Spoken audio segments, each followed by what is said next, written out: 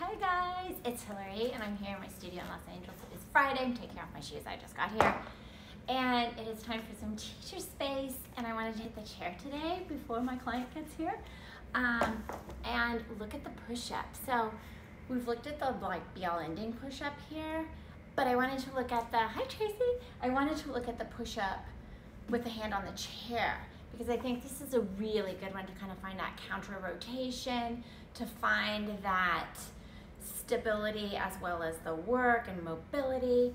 So it's a really good one. I think what's really important with this one is the setup. So I think a lot of times we just get someone in position, or we get in position and we end up like going off into space, and it's really about going right down into the chair. And so I kind of wanted to just go over that a little bit with you guys. I'm gonna go ahead, I have it on,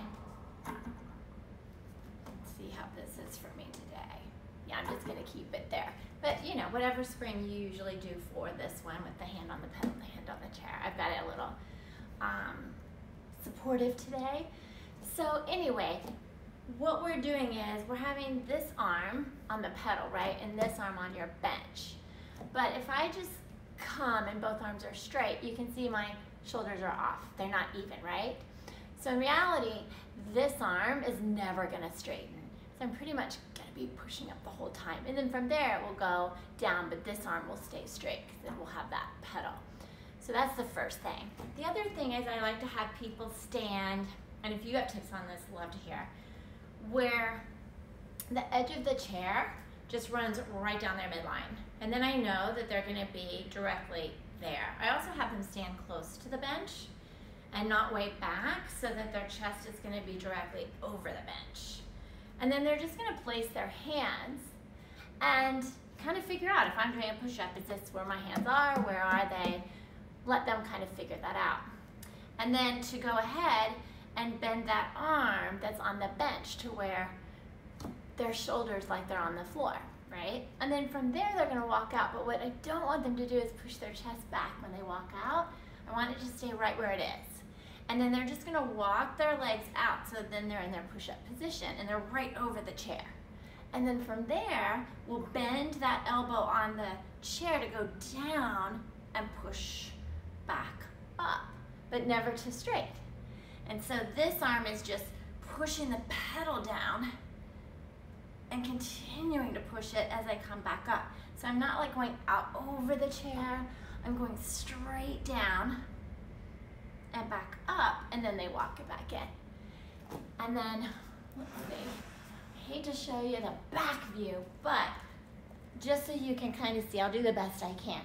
So what's happening is we have this kind of work for the body of staying straight in that chair, right?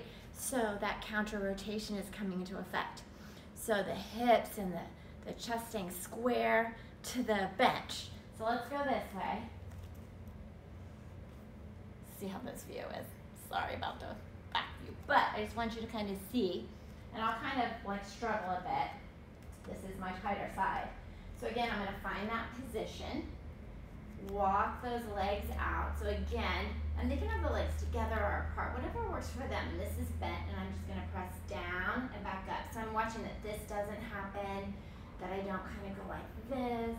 Everything stays straight and back up.